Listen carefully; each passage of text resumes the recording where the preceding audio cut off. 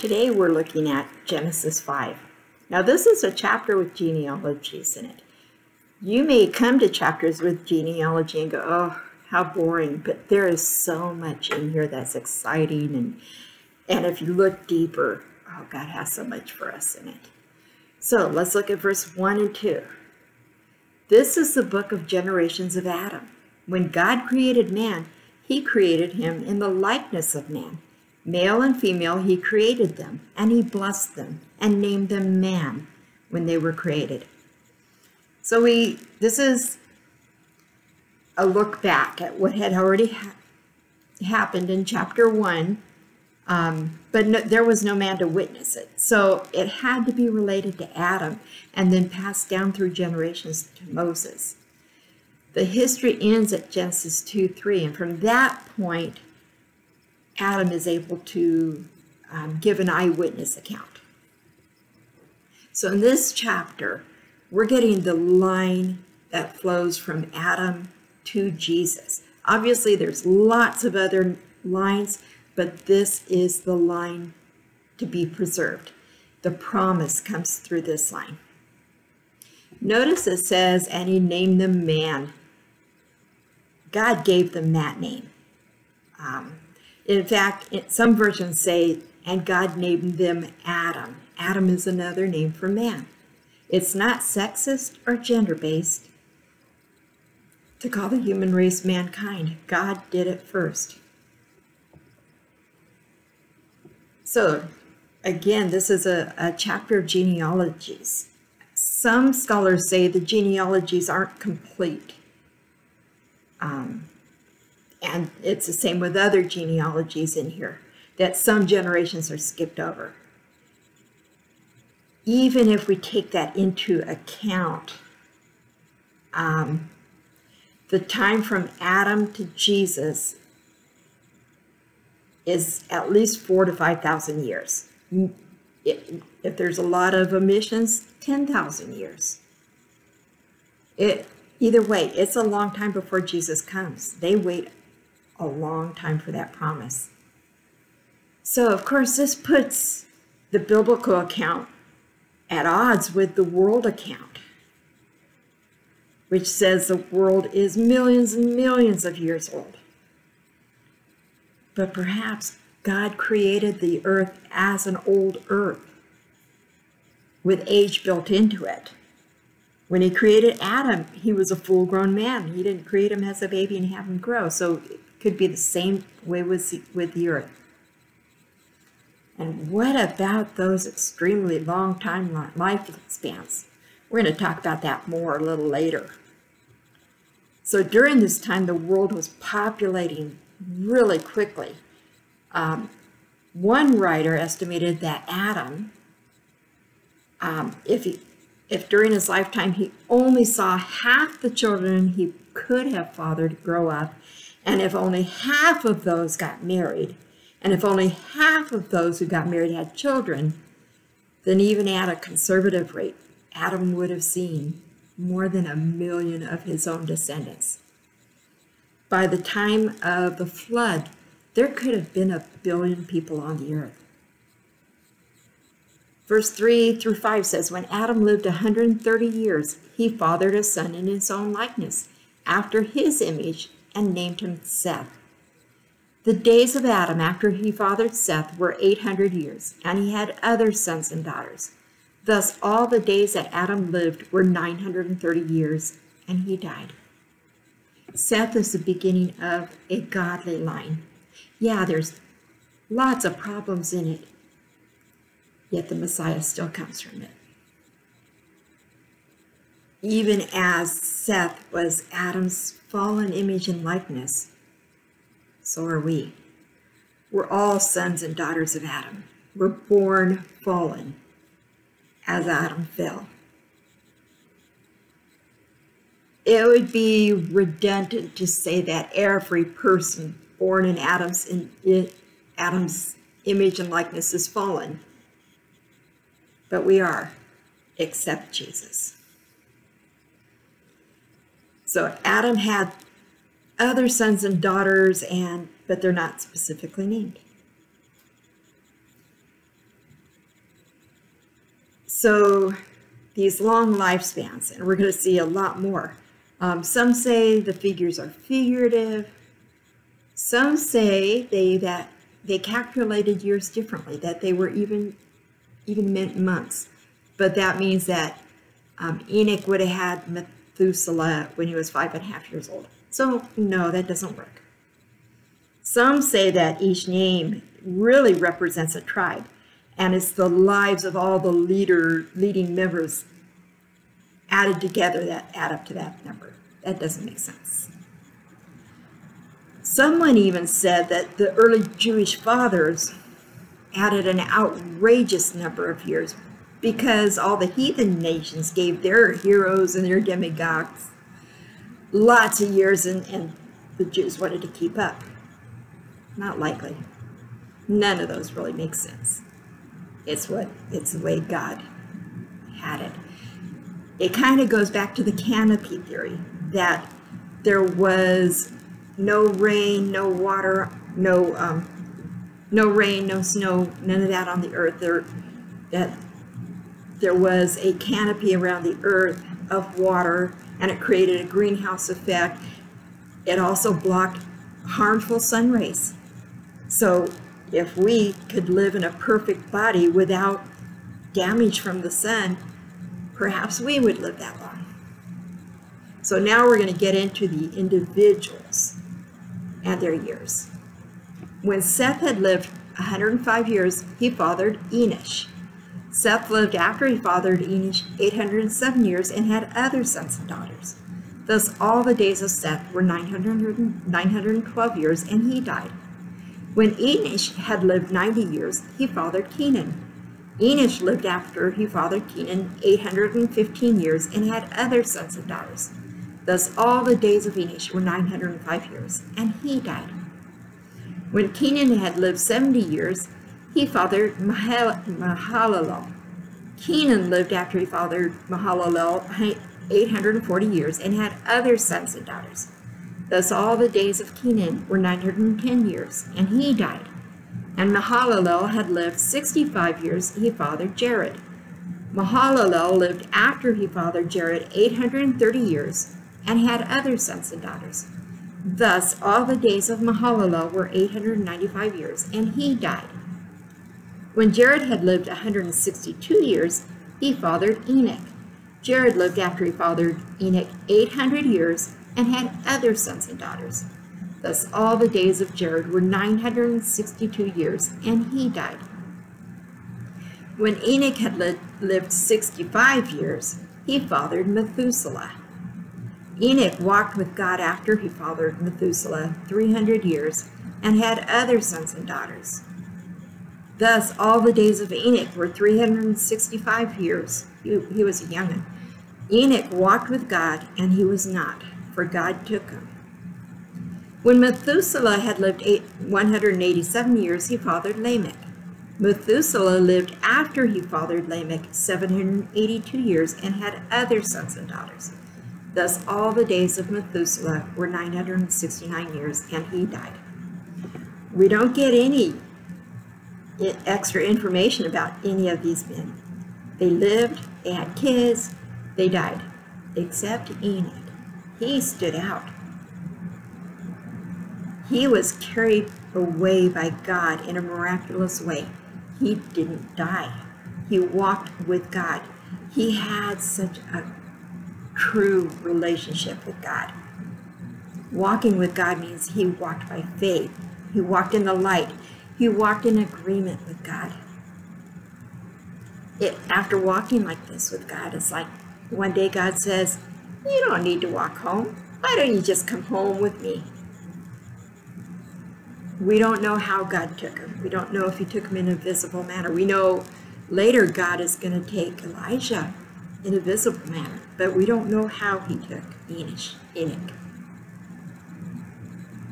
And it seems like he began to walk with God in a special way after the birth of Methuselah. The name Methuselah means when he is dead, it shall come. So it seems like after the birth of Methuselah, Enoch had a special awareness from God that judgment was coming. And that got him into a special relationship with God. Now, Methuselah lived 969 years. He is the oldest man recorded, and it wasn't an accident. It was by the grace of God. When Methuselah died, the flood came. In fact, the Midrash, the extra things that the rabbis added much later, says that the flood came on the day that Methuselah died. God kept him around longer than anybody, perhaps to give people a message to repent. In this line we see Lamech. We saw one in Cain's line. In Cain's line, Lamech was boastful. In this one, he seems hopeful of the mercy of God. Verse 28 through 32 say, when Lamech had lived 182 years, he fathered a son and called his name Noah, saying, out of the ground that the Lord has cursed, this one shall bring us relief from our work and from the painful toil of our hands. Lamech lived after he fathered Noah 595 years and had other sons and daughters. Thus all the days of Lamech were 777 years, and he died. After Noah was 500 years old, Noah fathered Shem, Ham, and Japheth. Now, it doesn't mean they were triplets. It means they were born to Noah in his 500s.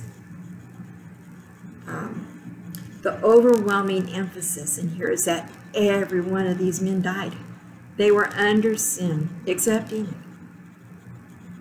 And they were subject to death. Some of them, probably all of them, were great men, but none of them were the deliverer. An interesting thing about the names and their meaning. Let me give you the name and their meaning, and then I'm going to read it as a sentence. Adam is man. Seth, appointed.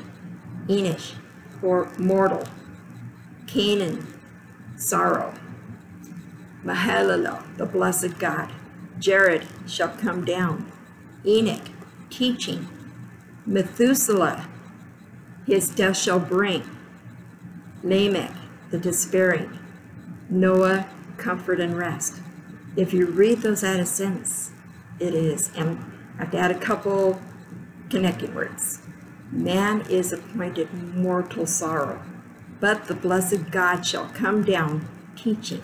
His death shall bring the despairing comfort, rest. Was there an accident in those names? Obviously not. God has a message for us. Notice how old Adam is, 500 years before he had kids. That's pretty old. And if you go through and you chart out who lived and when they died and when grandchildren were born and things like that, Noah could have spoken with Adam's grandson Enosh. Since Adam and Eve had sons and daughters after Cain, Abel, and Seth, it's possible that Noah spoke with one of them because they lived so long. He barely missed talking with Adam. God has a message for us. He has a Redeemer that he's bringing. I'm going to go ahead and do chapter 6 since chapter 5 was kind of short. And we're going to get into the story of Noah here. Verse 1 and 2 says, when man began to multiply on the face of the land and daughters were born to them, the sons of God saw that the daughters of man were attractive, and they took as their wives any they chose. During this time of rapid population and long lifespans, there was a problem with ungodly marriage between the sons of God and the daughters of man. Although it's the first mention of daughters, it doesn't mean they were the first daughters. It just means humankind was expanding. So who are these sons of God? We don't get an explanation. So there's thoughts, there's theories. One is that the sons of God were from the line of Seth, and the daughters were from the line of Cain. And this represents a intermarriage between the godly and the ungodly. That's something God does not want.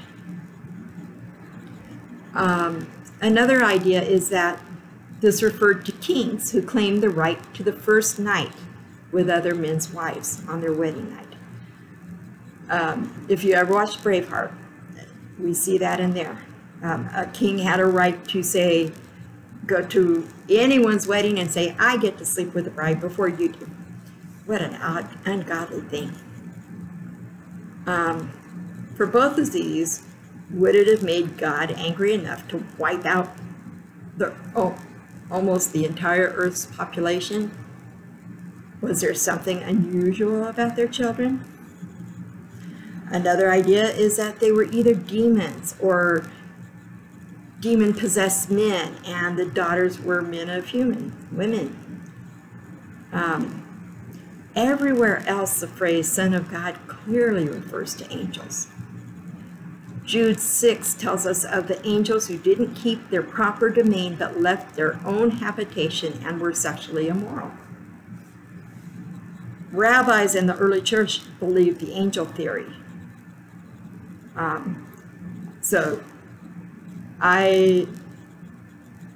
This is one of those where God is not clear, so it's the only time anything like this is mentioned in the Bible. So don't base a whole theology on this. One important thing about the Bible is the Bible interprets the Bible, and when there is something important, it will be backed up. This is the only mention of that. So don't spend too much time on that. Why did Satan, if it was Satan sending his demons, why did he send his demons to intermarry with human women? If he did, it was to pollute the genetic pool of mankind, so that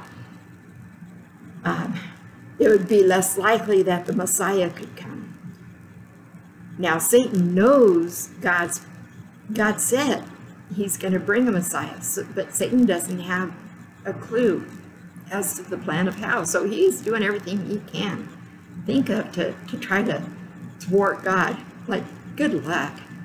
The Savior couldn't be born of a demon-possessed mother.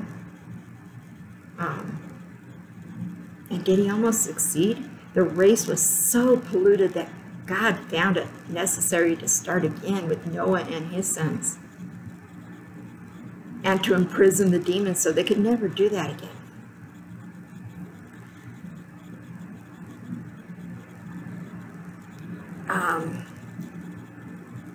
Verses 3 and 4 say, Then the Lord said, My spirit shall not abide in man forever, for he is flesh. His days shall be 120 years. The Nephilim were on the earth in those days, and also afterward, when the sons of God came into the daughters of men, and they bore children to them. These were the mighty men of old, the men of renown. So again, don't base a whole theology on Nephilim. They're mentioned here. God cannot allow the human race to stay in rebellion forever. He did something about it then. There's a point of no return for God. There's a point where he will say, no more. Are we reaching that point? 120 years. Is it the lifespan of God, of men he's talking about, or is it that the flood is going to happen in 120 years after this announcement? Don't know.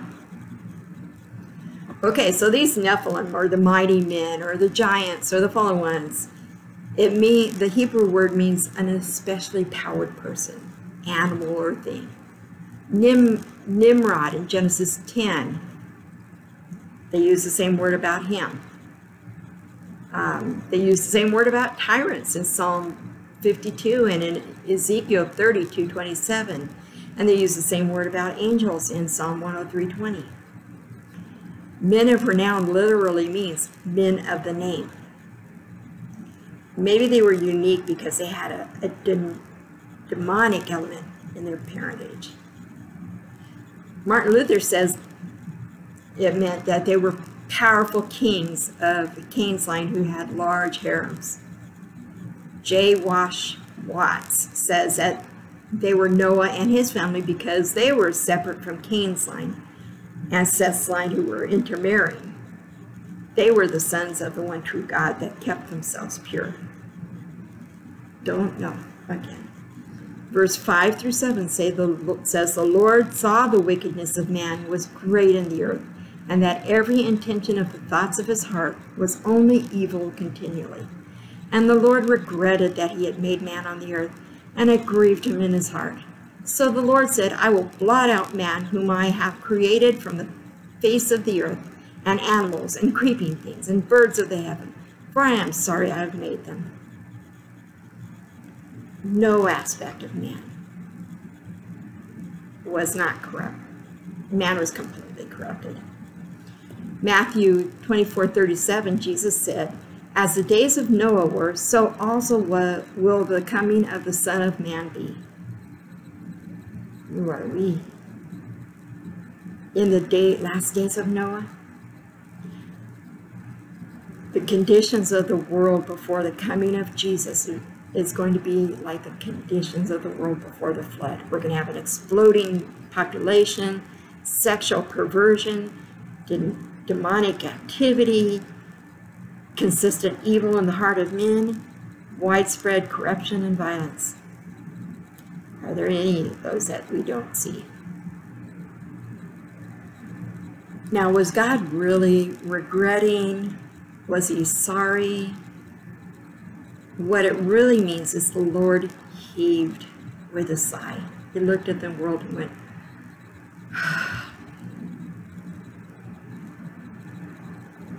it's striking that he does that. It doesn't mean that creation was out of control. It doesn't mean God hoped for something better and wasn't able to achieve it. God knew all along how things were going to turn out. He had his plan. But when God sees what's happening, how men have taken their free choice, even though he knows it's going to happen, it affects him. God is not unfeeling in the face of our sin and our rebellion. When it says blot, that means to annihilate. The animals will suffer because of man. Animals have suffered forever because of man, but not to this degree. Verse 8 says, but Noah found favor in the eyes of the Lord. Well, God looked and saw corruption and pollution and needing to cleanse the entire earth. He found one man to begin again with, Noah. Your version may say he found grace instead of favor. It's the first use of that word in the Bible.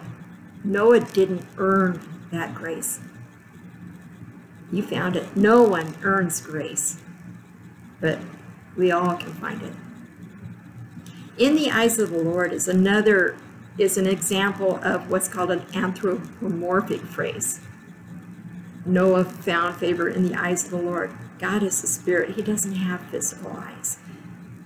But to help us understand him, the Bible writers frequently give him human physical characteristics.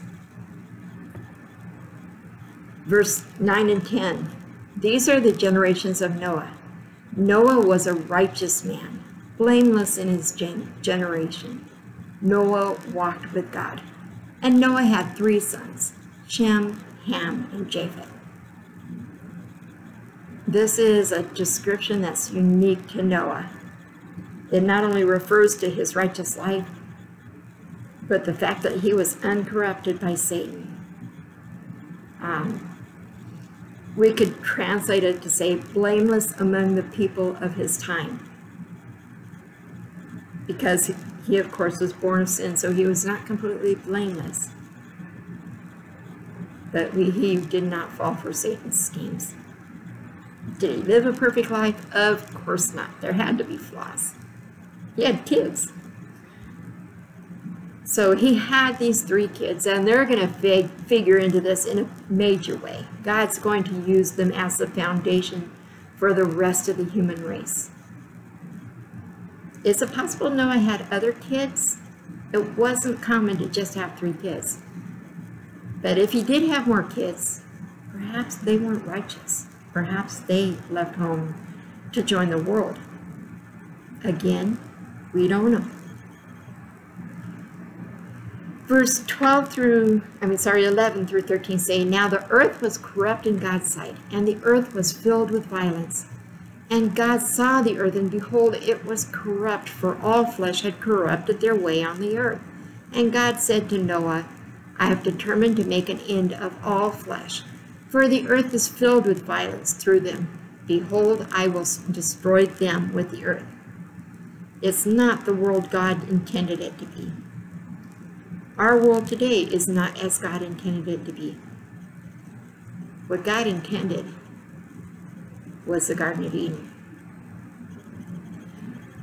Because of the corruption and the violence on the earth and the extent of the corruption, God told Noah he was going to judge the wicked of the earth, which was everybody but Noah and his family.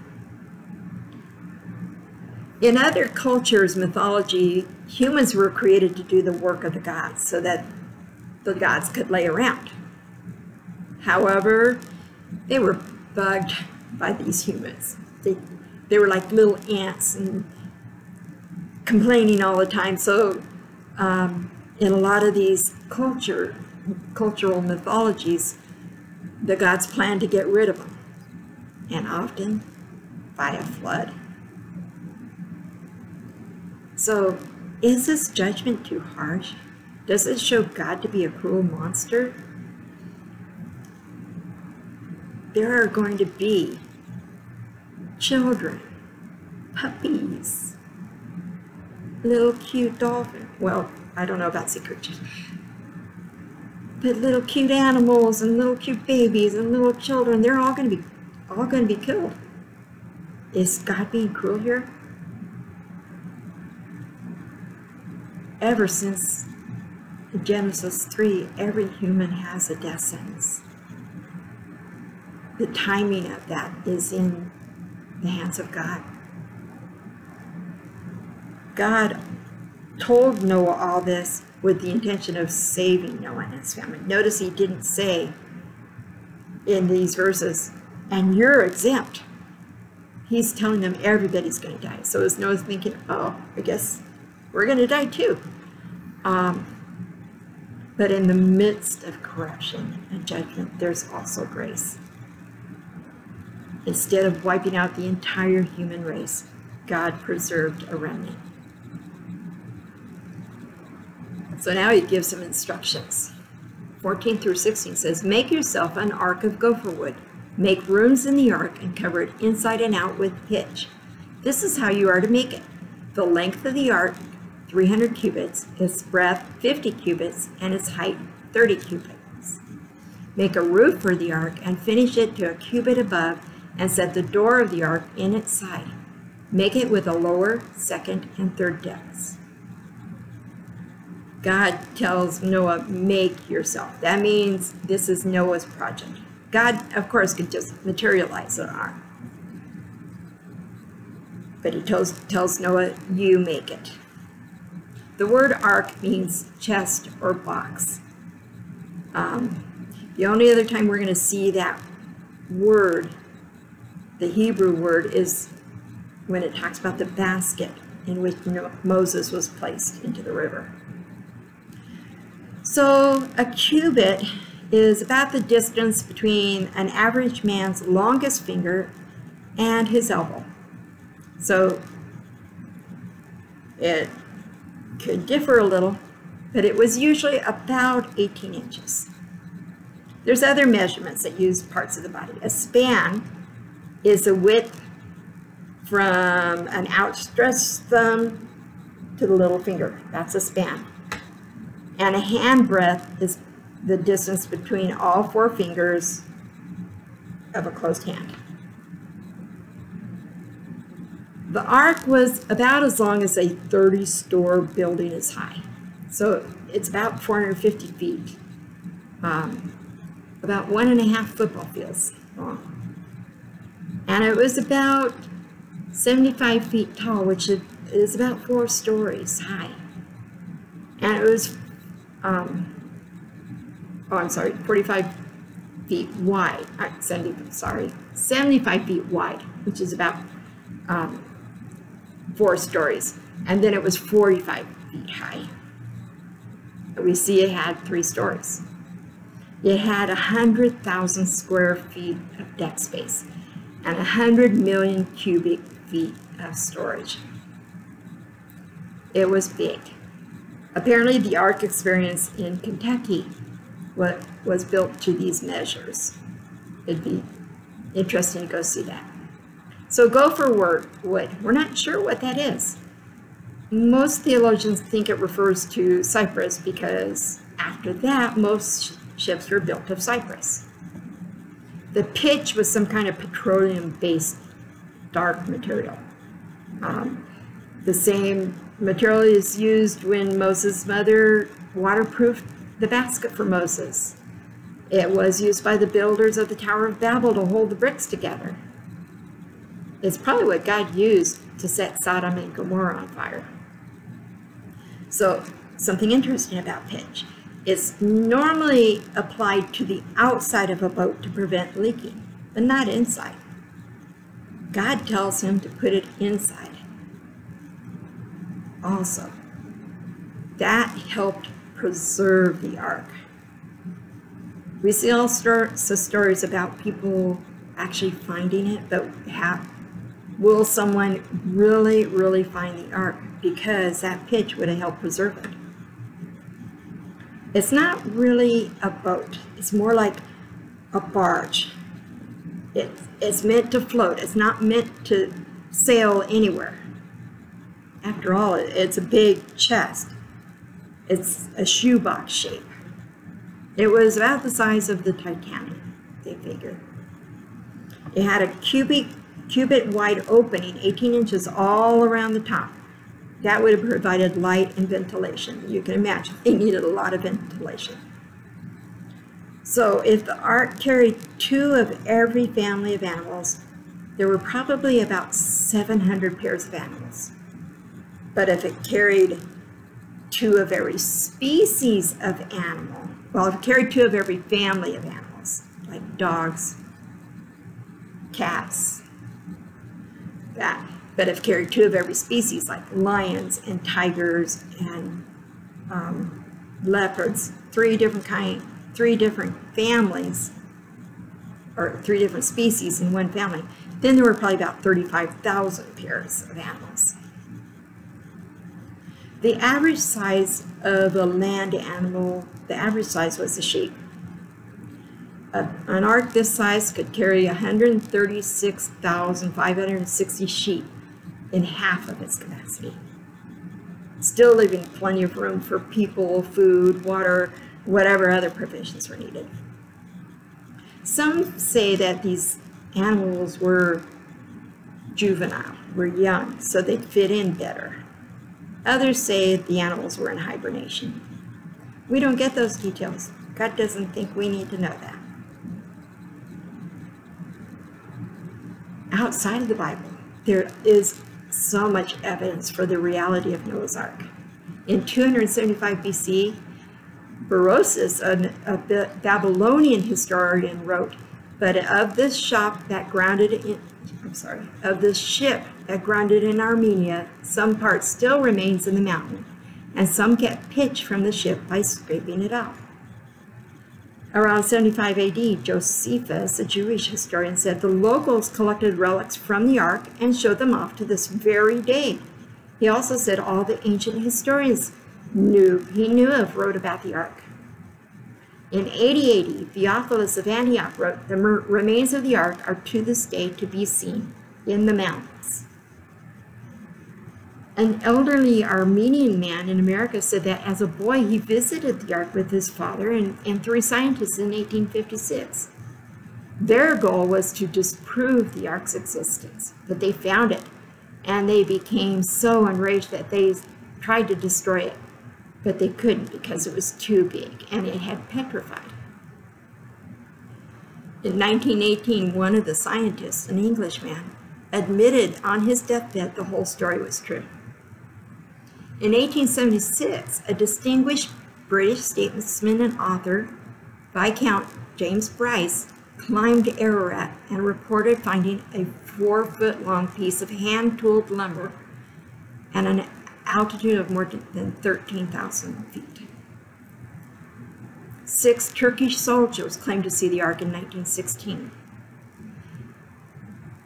In the early 1900s, a Russian aviator named Vladimir Rakovitsky discovered the